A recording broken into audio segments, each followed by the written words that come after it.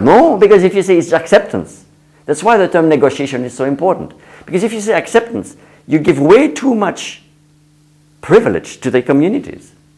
See, the communities themselves are unstable.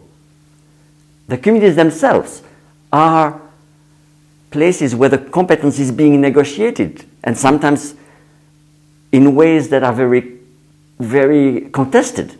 You see, these little hills of competence that I describe communities as, they are not kind of simply accepted. You see what I mean? They are contested within themselves. See? So, I'm not saying that practices are fixed and the learning is simply being accepted or not. When you enter or when you pass by a regime of competence, you may contest it. You know, you may say, no, I know better, you know?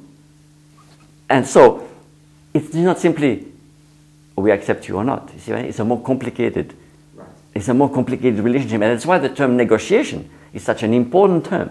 Because negotiation, at the same time, involves a notion of agency. At the same time, it says there is resistance. In a way, it's not like simply, that's why I don't use simply meaning making as an expression. I talk about the negotiation of meaning.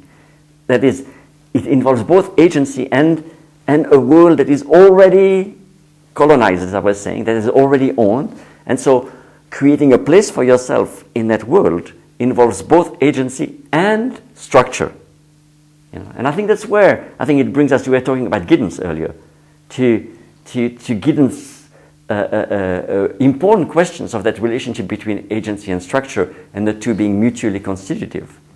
In some sense, you could define a community of practice as a mid-level place between agency and structure, in which the two are strongly in interaction. They are close at hand with each other. You see what I'm saying? So because they are close at hand with each other, it adds to the notion of structuration a learning theory. And I would say, because you were asking me, so how would you compare what you're doing with what Giddens is doing? Well, I would say that what I'm trying to do is to